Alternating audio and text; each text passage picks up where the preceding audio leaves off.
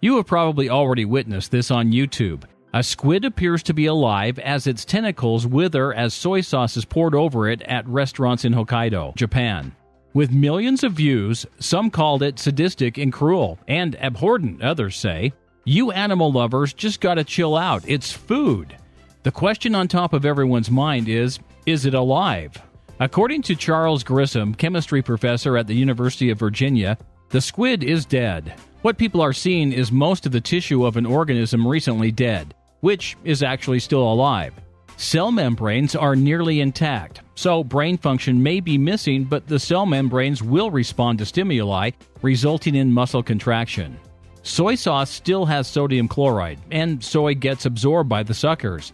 This is where the sensors in the suckers react to the sodium chloride. There is, however, a real moral question that is on top of people's mind, which is, does the squid feel pain?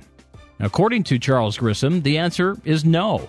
This is because the head is severed off, and without the brain function, it no longer has the capacity to process neural pain functions. In short, go ahead, eat that squid.